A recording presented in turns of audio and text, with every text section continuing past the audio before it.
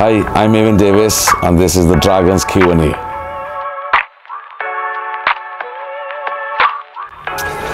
Yeah, my rugby hero growing up was Sean Fitzpatrick. Remember watching New Zealand play, especially in the first World Cup, being a captain and being a legend of the game. And yeah, brilliant, what a player.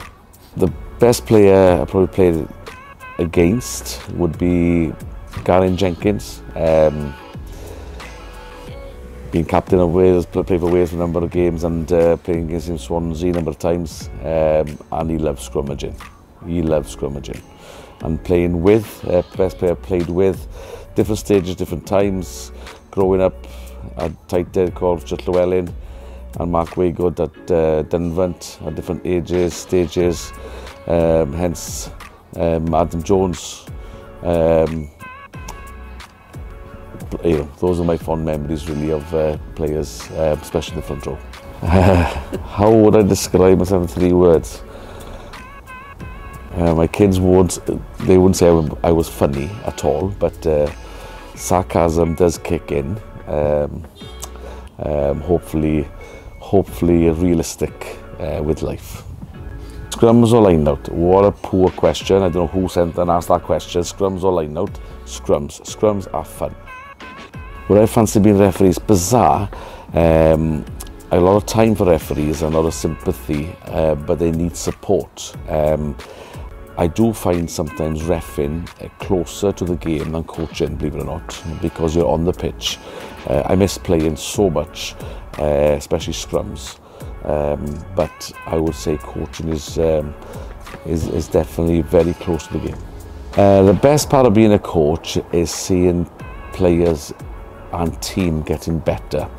Hence, it's not a problem players not knowing and haven't done stuff before, but it's having the right person with the right work ethic and attitude, which is trying to understand and apply sooner rather than later.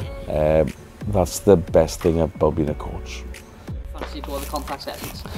Every studs. Not a good question again. Because if people know me, I don't like slipping regardless of what ground you're on. If you're on the beach in Sandhills, Merthyr Mawr, 3 million G pitch, muddy pitch, firm pitch, you just can't slip. And that doesn't go for a front rower. It also more of an issue for me seeing wingers and fast people when they slip, when they step people. So yes, I do wear studs at all times. My best coach in my playing career, many different ones at different stages, but I did enjoy the time when Steve Hansen and Scott Johnson were involved with Wales, and to see a change of thought of the game from a southern hemisphere playing it in northern hemisphere, which was tough at times, but to see the progress and to achieve something through that was something I'll never forget.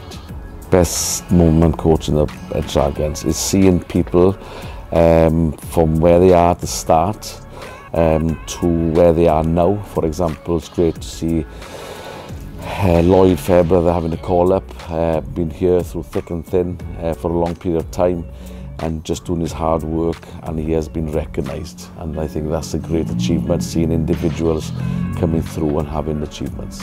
My favourite highlight as a player, different ones. I think achievement of Grand Slam in 2005 was a great achievement as a team, not realising the situation of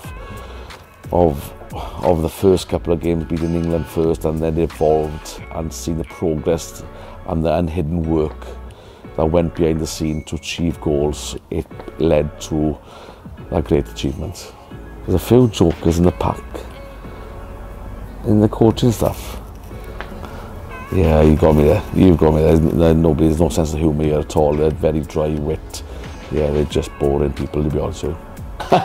One for you, Gav. My favourite crisp is salt and vinegar crisps. I don't care which make, as long as there's plenty of salt and vinegar, even though they're not soggy with the vinegar. I just like good salt and crisps. I'm more than happy.